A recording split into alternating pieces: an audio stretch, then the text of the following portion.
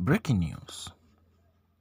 The convener of Revolution Now movement and founder of Sahara Reporters, Omoyele Sowore has taken a swipe at those who accused him of playing a role in bringing President Muhammadu Buhari to power in 2015.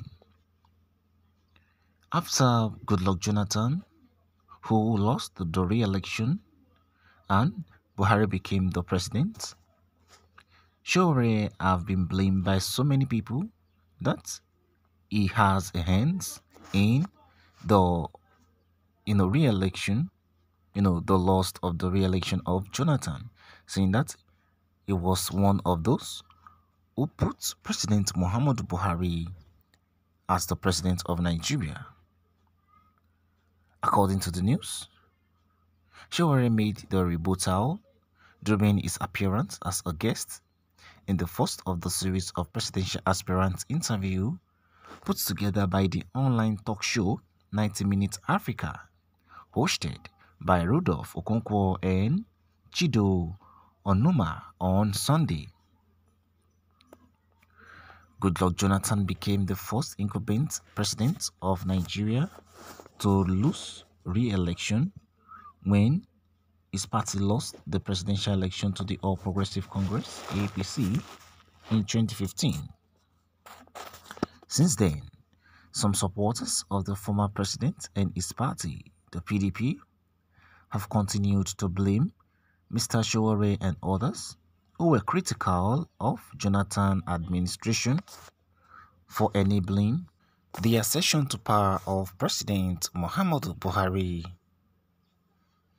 Some people suggested that Sowore was paid huge sums of money to work for Mr. Buhari during the 2015 election.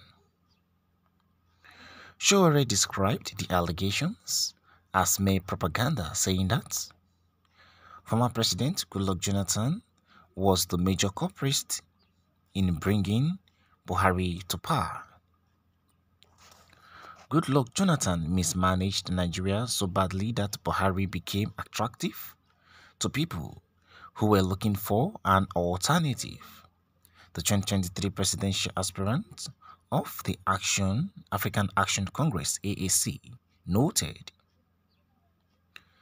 Founder of Sahara Reporters said he had never met with Mr. Buhari, even when Buhari visited the United States. After he won the election, he requested to see me, but I declined. I have never met Buhari before and I don't have any plans to meet him, Sowore said. He explained that every time he did everything he did is exposing the corruption and mismanagement in the Jonathan government was strictly his duty as a publisher of Sahara Reporters.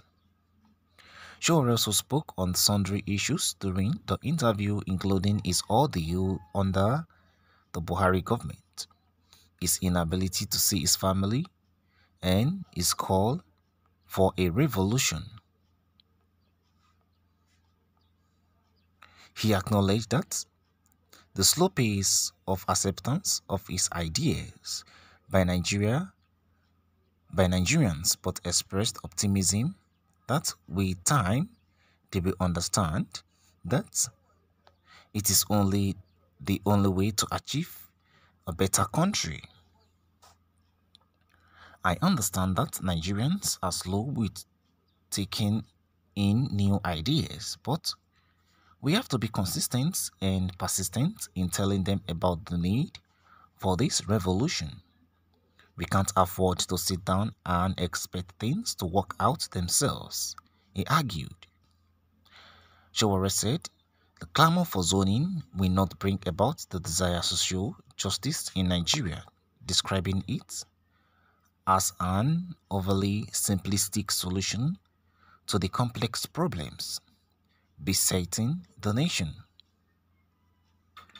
Justice cannot be achieved by zoning the presidency to any region in which you still live the political elite who are the source of injustice to determine who emerges as the winner, he noted.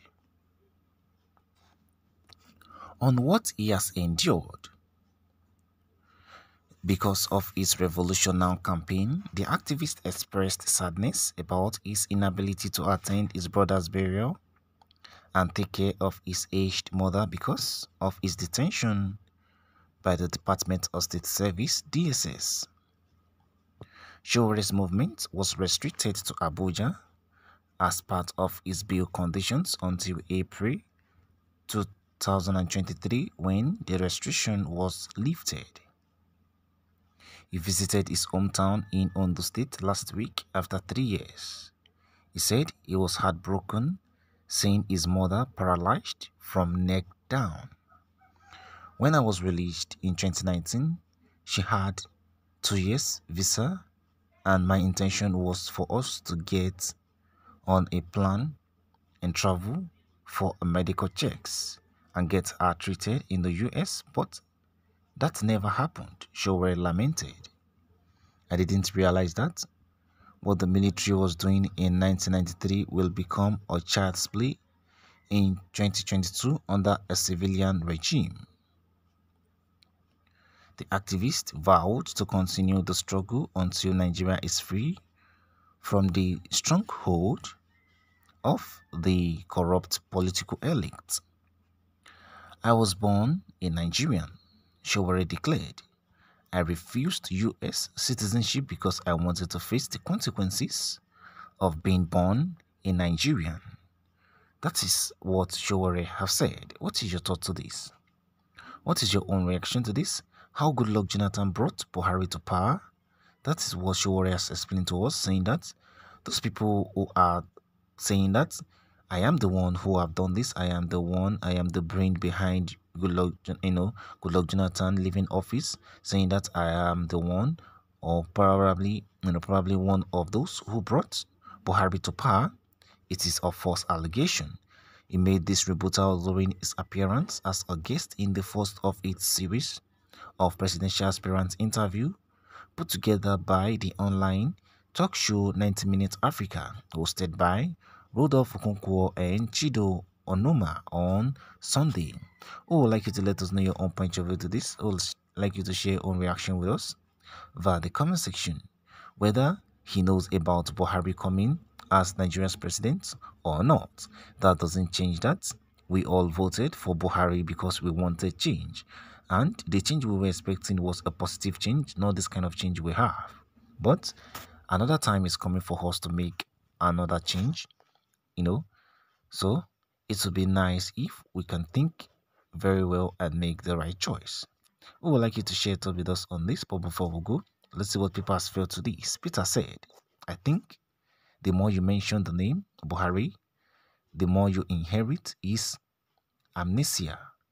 Showore is beginning to sound like a man who has inherited Buhari's forgetfulness. How can Showore forget so soon that he campaigned for Buhari in 2015 and said all kinds of things against Jonathan that year? We can see that Peter is saying that Showore was part of them, though probably he has forgotten. What is your thought to this? Would you also say Showore is part of them? We would like you to let us know your own point of view to this. Thank you guys for listening. Subscribe to this channel if you have not, and I will see you on the other news. Bye for now.